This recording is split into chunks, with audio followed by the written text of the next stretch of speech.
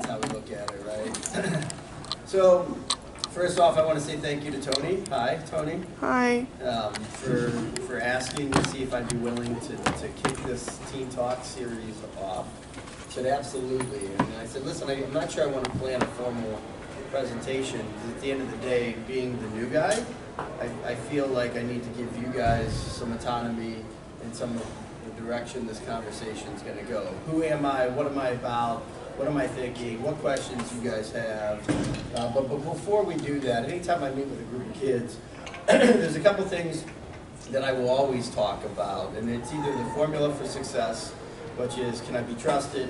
Do I care about others and show it? And am I committed? Those are the three things I will always ask when it's a discipline situation, a classroom situation, or a situation that we're just trying to figure out what path you need to take. Or, hey, I'm not sure I want to take honors bio. Well, will we trust you to do your best in honors bio? Are you committed?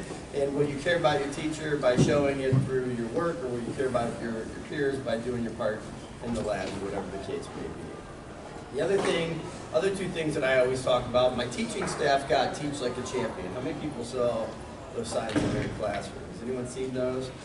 And a lot of that was about the power of the human connection. It wasn't about reading and writing and mathematics. It wasn't about academics. It was really about, do you go above and beyond building that relationship with your kids? Because if your kids love you, they will run through a brick wall for you. They will do their work. They will be more successful. They will work very hard.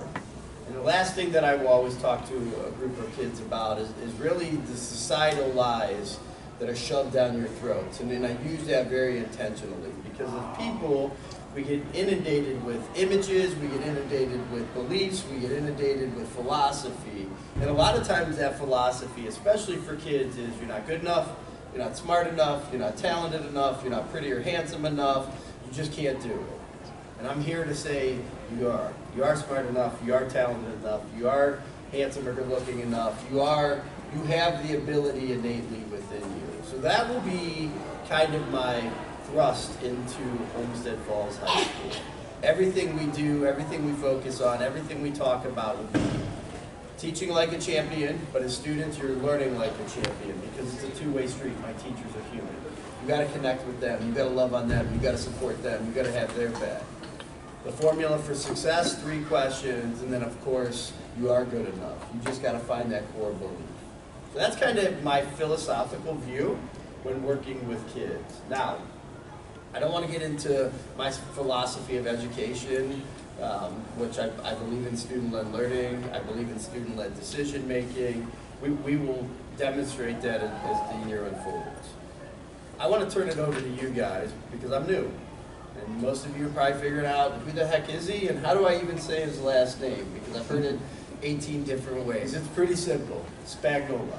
I get Spagnolia, I get all kinds of versions. Mr. Spaghetti, I think something that I accidentally said yesterday, and I kind of looked and I laughed, and the friends were like, "Whoa, did you just say that?" And I'm like, "Yeah, it's good." But if you haven't noticed a change, open your eyes, because we've gotten a little more structure in the building, and that's healthy, and that's good, and that allows you to respond. So that's my intro. My background is I'm from Parma Senior High School, head football coach, athletic director, assistant principal, taught for 9 years. That's kind of me in a nutshell. Got a fabulous wife. She's a lot better than I am in life, especially when it comes to parenting. So a lot of times I walk alongside her as best I can, and I try not to screw it up at home, which occasionally I do. And then I have 3 wonderful kids. Isabella's in 8th grade, Silas is in 6th grade, and Lucas is in 2nd grade. So let me turn it over to you guys. Tony, is that okay? I'm not sure what your thoughts are, and I'll do more of a formal later in the year. But let me turn it over to you guys, and really, everything's fair at this table, because really Teen Talk's about you guys. So it's what's on your mind. What are you thinking? What do you want to know about me? What are your thoughts? And so the floor is yours. Any questions? Don't be shy. You go to North Olmsted Friends Church, right? I do. All right. I don't make it as regularly as I probably should. Club soccer is an awful lot.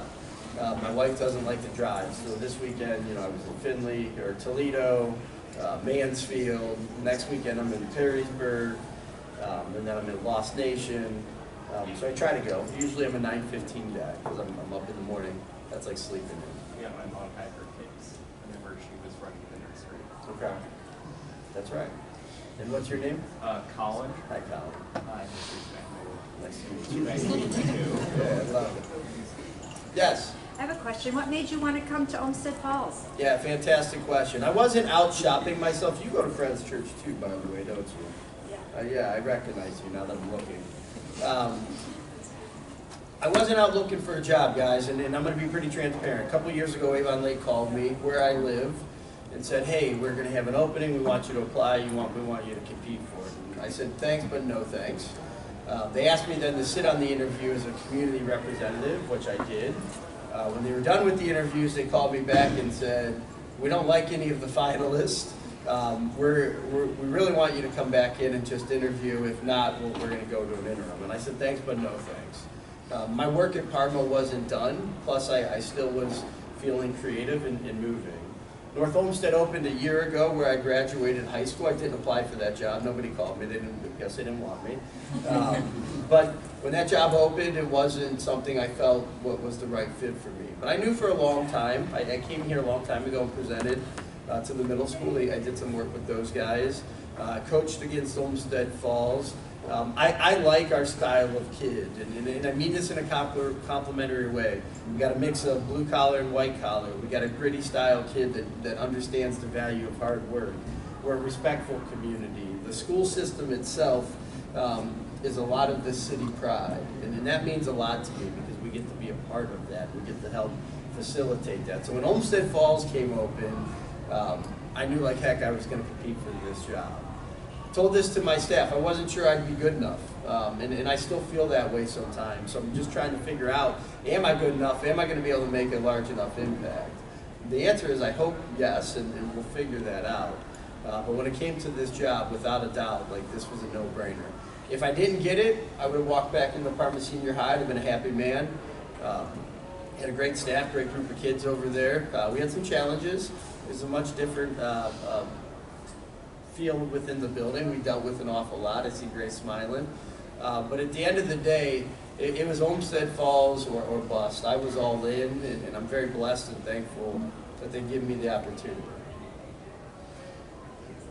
If you're not, any other questions? Come on.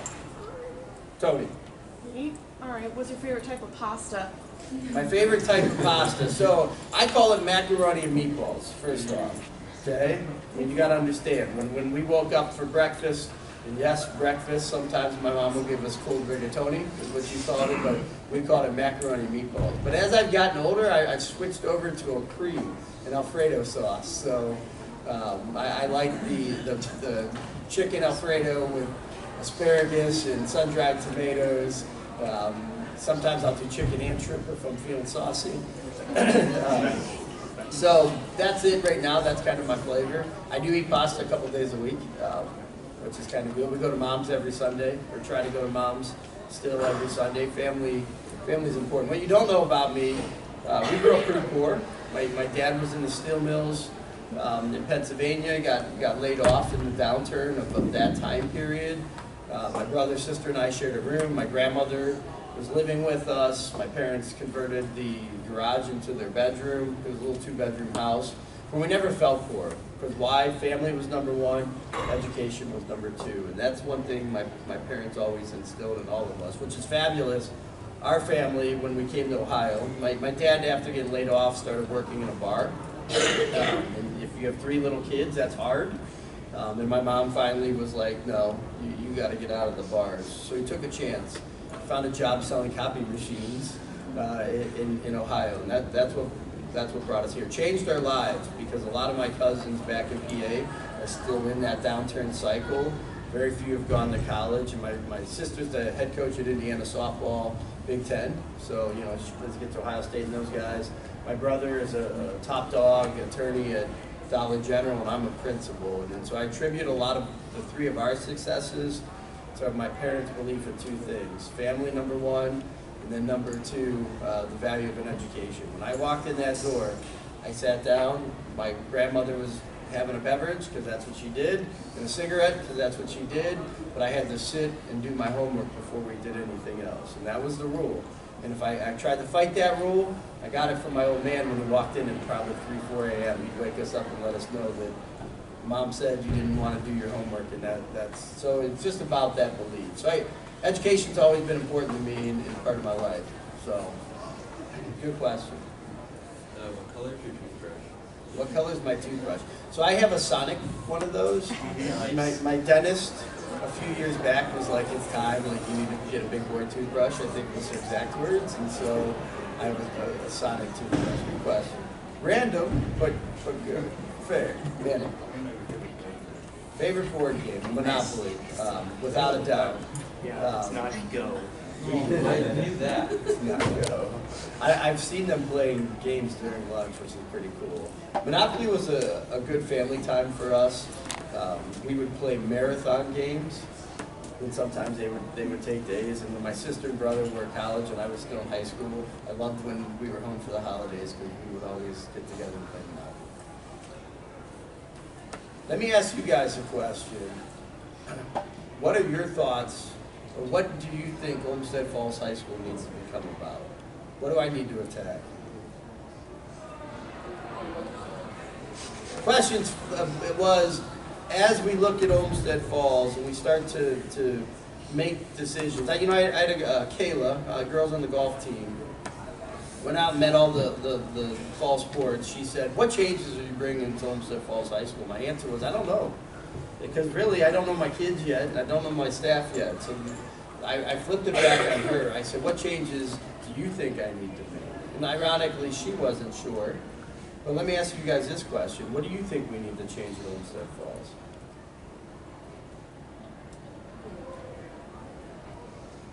I mean, some students' behavior in the classroom is not very ideal for a learning environment or a teaching environment. So maybe that will change a little bit. And if you haven't figured me out, I'm pretty big on structure.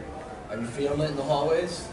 Are you seeing it in class times? Our class parties are already down. We've told public, we've told you guys, get here on time. I don't care who you are. If you're late that third time and you're supposed to be in sports practice, you're going to be 47 minutes late. That's the name of the game. So we're going to hold everyone to that standard. In fairness to my staff, and I don't want to say anything negative, but in fairness to my staff, I don't think my staff felt supported with certain things in the past.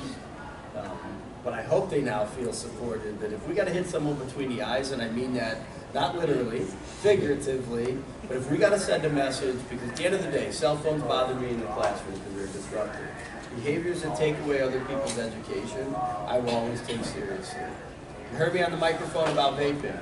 You heard me on the microphone about bus issues. We will address it. We won't hide from it. I will call your parents. I was calling parents last night with a couple things that I didn't like in the building yesterday. Didn't discipline, but just wanted to say, hey, here's a heads up. It's a behavior that's going to become a problem, and if it doesn't change, I'm going to have to change my approach. But I'm just trying to get you to work with me. Talk to your son or daughter, and those were 2 phone calls I had yesterday before open house. Just minor things that I've seen and noticed that I'm like, it's time. Like, someone at home needs to support us. So the answer, hopefully, is you'll see that as the staff feels supported, because they're only as good as us. And what I mean by us is Mr. Griffiths, Mr. Baker, and myself, supporting them to make those tough decisions. They got behaviors, try to resolve those behaviors, and my staff will do that in a caring, loving, and nurturing way. But there comes a time when it doesn't work, then we're going to have to go with the more severe consequences. Fair enough? I think for Olmsted Falls, I think you spoke before about people feeling good enough. I think at the end of the day, everybody wants to be acknowledged. Whether you're maybe a quiet kid walking in the halls, or whether you're someone who's working hard, or whether we talk about AAA, athletics and arts and academics. And I know I've already seen you went to every fall sports team already. Went to the marching band. I've seen you post about Mrs. West's art room. You've been in my class 4 times already. He's not counting. I am, because no principal's ever been in my room 4 times. And I appreciate that. I think that as a teacher, it shows that you're acknowledging me and what I do, and you care about what I do on a daily basis. And I think as a kid, I think you want that too. Like I was shy in high school. Like I just wanted someone to like recognize me for like the hard work I was putting in. So I definitely see you being present, and I hope you continue that because I think that's something that Homestead Falls needs. You talk about what could be better, what could change, like being present, and then acknowledging people for the hard work that they put in. So Yeah, so great point. I'm not an office guy. My secretary's figuring that out. I'm realizing that the district will pull me out quite a bit, so I got to just continue to focus on being that presence. Trying to hit everybody's room. I would try to get into everyone's room at least for a couple minutes one day a week. We'll start evaluations. That will make it a little harder. I'm training my staff right now just to get used to me because I don't think the visibility might have been at the level of which I expect. I met with Mr. Baker and Mr. Griffiths my first meeting, and I'm going to be transparent. Every bell period rings, said I want you guys out in the hallway. And I said, if we're in a meeting, we're going to get up and we're going to go. Now, there's times I'm on the phone with a parent, I got those types of situations where I might not be able to get out, but at every bell period, I hear it, and I take off. It gives me a chance to engage and interact, and then I try to hit classrooms as best I can. I know I've been in your room multiple times as well. I think every staff member I've hit at least once or twice by now, if not 4 or 5 times. But my style and what I think you guys need to know, I'm not checking up on my teachers. I'm really trying to check in on my teachers. I'm here to help. I'm not the smartest human being alive. Don't think of your principal being this wicked smart guy that has all the answers. I don't. I will seek counsel in others, and I will walk alongside people. So kids are going to help make decisions. Staff are going to help make decisions. And through the collaborative process, I think we're going to mold Olmsted Falls into whatever it needs to be. Another thing, kind of along yours, I told my 2 assistant principals, when an office referral comes in, go talk to the teacher before you process that discipline. You're going to get some insight, you're going to get some past practice, and then also sometimes a teacher, they're people. They just need a sounding board to say, that moment, like, let them vent, let them decompress, be there for them. They'll go back into their classroom feeling like, hey, I'm part of the process, I've been heard, and then we have the information we need to start recorrecting that behavior. But you will see me, you will hear me. I apologize, I'm loud. How many people figured out I'm pretty loud in the hallways? That's okay, I'm not yelling at you, it's just my style, right? My friends growing up, one's the North Olmsted head football coach. He would always say, I hated sitting at your dinner table because it felt like, A, everyone was arguing all the time. And he's like, I swear your dad yelled at me more than my own parents. That's just our style, right? We're passionate people, and we will love on you guys. Other questions for me?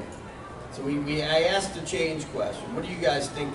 Well, if there's one thing that you wish stopped today, what is it?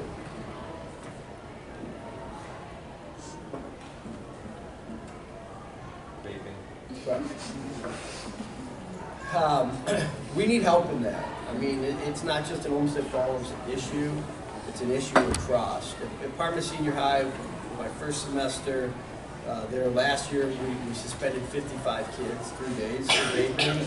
Second semester, we got down to 9. So what I did is I said, the suspension's not working. It is what it is. I think we're giving kids a vacation that want to be out of school. So we did 2 things. We worked with the university hospitals and we brought in an oncologist. So when we caught you, we put you in ISI that day, and then we gave you ISI the day that the oncologist came in, and they had to do, there was a 2-hour presentation, they had to do then a reflection work along with vaping. But here's what really motivated kids, and the reason it went from 55 to 9 that I firmly believe, we worked with the city of Parma. I had 4 police in the building more often than not. If we caught you vaping, in that moment you got a $200 ticket from the city. And so, I don't know the political climate of my building yet, but I would like to do that. We've had 1 so far, and I've told my guys, we got 3 male bathrooms, start checking them. I got to figure out a way. I can't go into the female restrooms, right? That'd get me fired. That'd make it awkward. So I don't want to do that. But we got to figure out a way. But we also need help with you guys. Sometimes, like I said, unless we know, unless we're told, we don't know. So if you hear it or you see it, we won't say, hey, Manny came to me and you know, dogged on Grace and said Grace, you know, had vape pens. We'll just, you know, we'll play the game as best we can so that the person that is letting us know is never even brought up. But we need to attack it. I just don't know how. Every administrator that I've ever talked to, it's the same conversation. How do we get that under control? You know, I mean, cigarettes you can smell. You know, the old school marijuana you can smell. But the vaping is just, it's so ingenious for a marketing ploy to take advantage of a susceptible population that doesn't process the rationales of long-term decision making. And you know, the Camel cigarettes, you guys remember those? They actually lost like lawsuits because they were appealing to kids with their logo. But I'm waiting for the Supreme Court to start going after the vaping. The flavors, like, come on, what adult wants to smoke cotton candy? You know what I mean? So we need to support you guys in that. If you guys have ideas on vaping, let me know. I want to conclude on this because I see you looking at the watch. When you're having those moments, reach out to my staff. Reach out to me. If you ever need anything, come find me. Today I had a BLT department head meeting and I double booked myself. My mistake. But I told my secretary, kids first. So we're going to reschedule my department head and my BLT meeting. And I mean that. And so my department heads are probably happy they didn't have a meeting. But we're going to reschedule that meeting. At the end of the day, I wanted a chance to engage you guys. So if you ever need anything, find me. If you have any suggestions, find me. If you want to talk about the media center, find Mrs. Graham. You want to talk about math, find these guys. We're here to help. And then if you learn anything today, know this. You're good enough, you're smart enough, you're talented enough. But when you're having that moment and you just need that shot in the arm, we're here to help. Thank you. Hey, talk idea.